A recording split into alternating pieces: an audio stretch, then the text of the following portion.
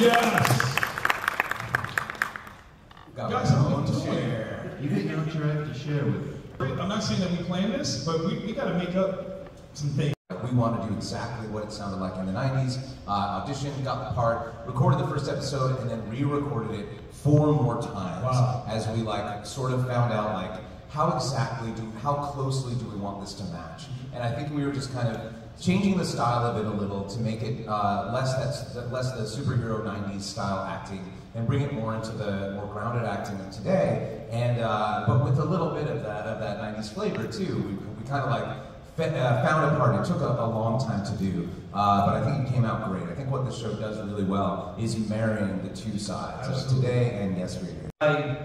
Yeah, he's so iconic, and he's not specifically Cajun, he's not specifically, he's Southern, he's kind of his own Canadian Cajun, because, Chris is Canadian, so it's its own thing. So when I went in, it was like, do you guys just want to do a straight up voice match? Do you want to do something where we bring a little more Cajun in, and we kind of went somewhere in the middle, but still adhere as much as possible to the original sound. Absolutely. And I've been, up until people heard it, it was just full of anxiety. Very well thought out over years and years of storytelling.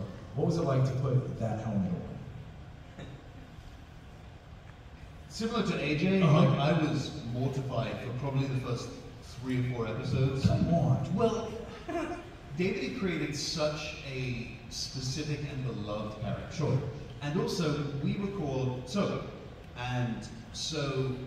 when we first start recording, there's no visuals or anything, so we don't have any other reference. We're relying entirely on our voice director Meredith and the series director Jay, and either the other directors and the writer of it to guide us as to where we're going to be. And Magneto and Storm are theatrical. Come on now. They are